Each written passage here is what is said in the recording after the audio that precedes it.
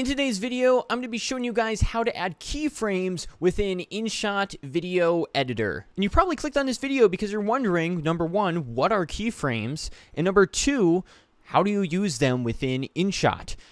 Basically, what a keyframe is the ability to move something within your video from one point to the other. So let's hop in right now into InShot. I've got this video pulled up here.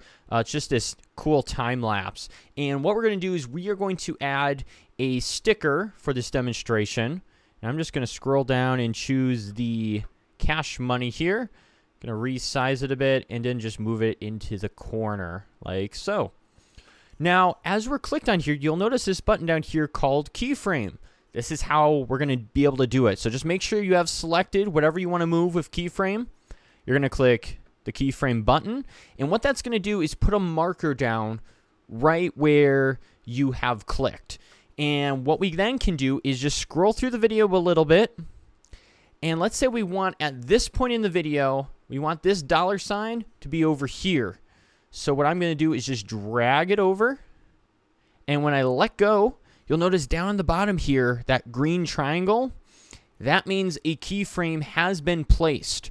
So now, when we go to the beginning of the video and click play here, the dollar moves across the screen. It moves from the one point where we placed the keyframe all the way to the other point where we placed the keyframe. Not only can you just make items move across the screen, you can also make them expand. So let's say after we've moved across the screen, we want at this point of the video to make it huge.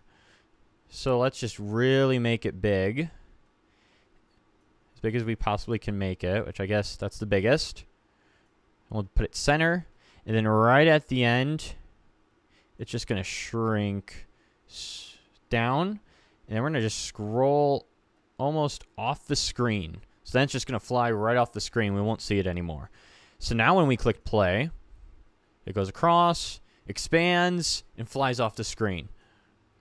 So you can do that with not only stickers, but you can also do that with text.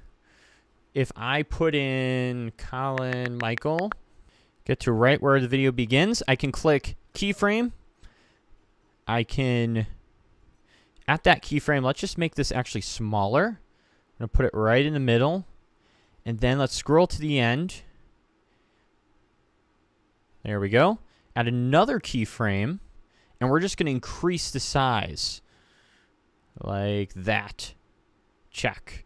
So now when we click play here, the text is going to zoom in basically. So there's a lot of cool things you can do with keyframes. So be sure to mess around with it. And also be sure to check out our advanced editing tutorial for InShot Video Editor so you can learn more tricks you can use within InShot. Thanks for watching this video.